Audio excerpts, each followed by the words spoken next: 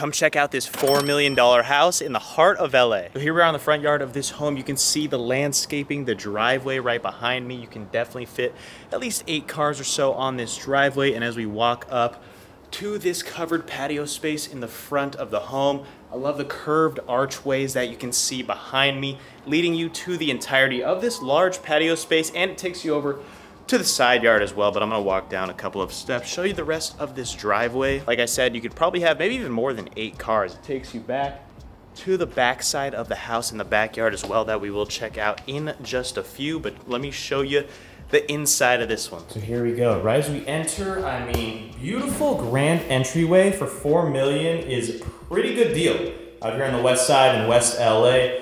Staircase has incredible tile, natural sunlight going up the stairwell, and this is just the newly remodeled first floor entryway. And let's just take a turn to the right and show you the living space. Sliding glass doors to lead out to that front yard patio space with the curved archways, but this is the living room with the fireplace. You have huge oversized window looking out to the side yard where you can see some massive trees, keeping your property very private, so no one can look in here. You can't see into their front yard. They can't see into your living room right here. But another slider leading out to the patio space, and then the fireplace looks incredible with the same tile that we see in the front entryway. There's a lot to see in this house. So as we keep walking up, we go up a couple of steps, and then that leads to the formal dining area. Dining area can be closed off completely with the dual doors over there, another one leading to the hallway. A nice detail is this window door leading into this cabinet section where you can store some glasses, some bottles, whatever you need to just spruce up this dining area a little bit better. This is such a nice neighborhood here in Westwood, West LA. Seen a lot of similar houses like this, a lot of families that have lived here for a while, and then you just get upgraded homes like this. I'm in awe of the kitchen, guys. That's why I'm not looking at the camera right now, because here you go. Here is the kitchen of this home. Boom. First off, it is very large. You can easily put maybe another breakfast table right here, or just leave it as some open space. Another door leading out to a side yard, and then quartz countertop space throughout. You got the sink with the integrated chrome, and then center island. Once again, quartz countertops in the island, light fixture above, and you can easily fit 4 or 5 people at the breakfast bar along the island side. Breakfast nook over in the back corner where your fridge and freezer compartment are down there, and then this leads out to the backyard where you can see the pool. Very large pool. You actually can't build pools the size of that anymore, or that deep out here in this area as well. But there is plenty of space. Let me just show you briefly. You can also park another car back there through that gate as well, if you'd like to. But it really just depends your preferences, whether you prefer more private parking or if you just want to leave it in the driveway. Definitely a big fan of the upgrades in this kitchen. It looks like one of those brand new $10 million homes you might see a couple miles away in Beverly Hills. I mean, we are in the heart of Los Angeles in Westwood, West LA area, just a few minutes from the 405 freeway, so you can get north or south anywhere you'd need to be. But this is a better suburban neighborhood, and you're about 2 minutes away from the Century City Mall. So, I mean, anything you want is right around within a couple miles, 10-minute drive without much traffic. Now let's go down this walkway into the hall. One of the bedrooms at the end of this hall. Pretty spacious bedroom, looks out to the backyard. And there is a walk-in closet in the back corner here, but back down the hall, let me show you. Kitchen, dining like we saw. And then we got this door leading to motion sensor lights. This is a massive bathroom, vanity to the right side, tub, shower.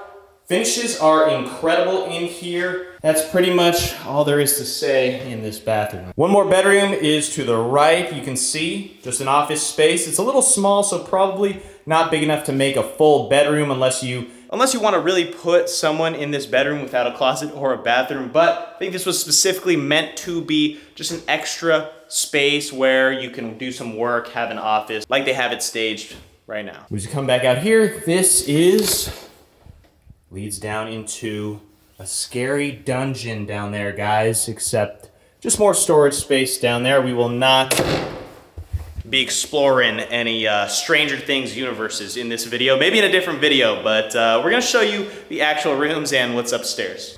All right, we made it to the top level. First off, we're gonna take a turn to the right and show you what's in this room. Once again, a very large and spacious room. You can easily fit 2 full-size or queen-size beds on this left side, and an easy space for a desk right here. Walk-in closet to the left, and walk-in closet to the right.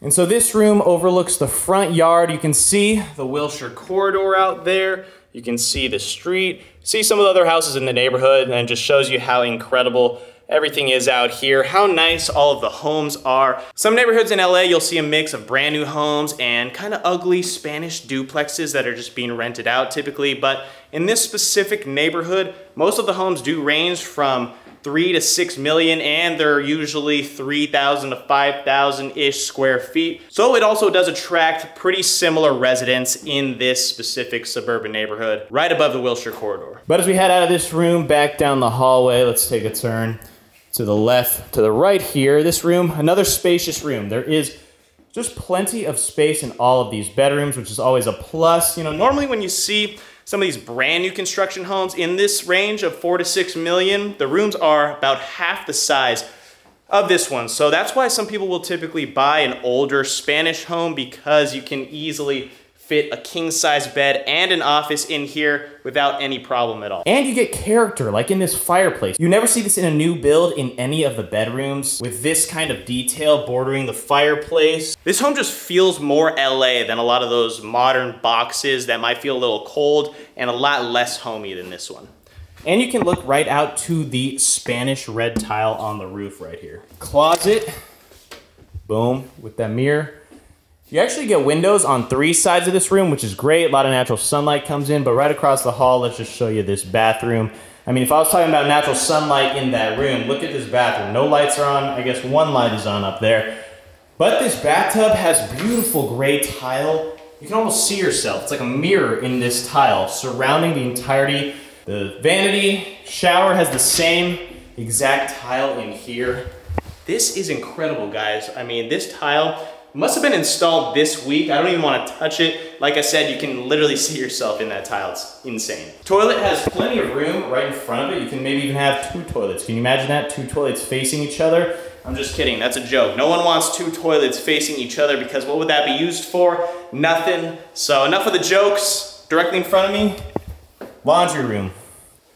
Washer and dryer hookup right there, boom. And then directly in front of me once again, we got this last bedroom. Master bedroom, bed to the right, beautiful chandelier, closet space to the left with a mirror. And then as we keep walking up, we'll show you the balcony for the master. Just a beautiful sun-drenched, oh my God, look at that. The sun just absolutely blinded me. Can't even see the camera anymore, but look at how much space is up here. And you get insane views of the hills, Wilshire corridor behind me, the sky, Los Angeles. It is a beautiful day, just as every day is out here in LA. You also do look down onto the backyard and the pool behind me. But let's go back inside. Last but not least, we have the bathroom to check out, the master bathroom directly in front of me. Boom, look at this, here we are. You got the dual vanity with the marble countertops and the shower directly behind me. Directly in front of me, we have this mirror that makes this bathroom look like it's 3 times the size of what it actually is. Another good detail are these windows. Aren't fully clear, they are tinted and blurred, so your neighbors can't see you, which is always nice, but you can open them up if you want to let out some steam and you don't want to be so claustrophobic here in the bathroom. But another great thing about the upgrades, the renovations in here, right here. My favorite kind of mirror right here. With a click of this button, this changes colors, changes the color of the lights bordering the mirror, which is always cool. And then also, there's a button to the left. That will let the steam off the mirror so you don't have to rub it after you're done taking a shower, because I know a lot of you guys probably do that after you're done showering on a day-to-day basis. But then, here is the primary shower. If you thought that other shower was nice, I mean, look at the tile in here. It is of a different gray tone, still that glass tile, and brand new matte rain shower head and a handheld one right there. Matte shower head is very large. Shower bench to the left.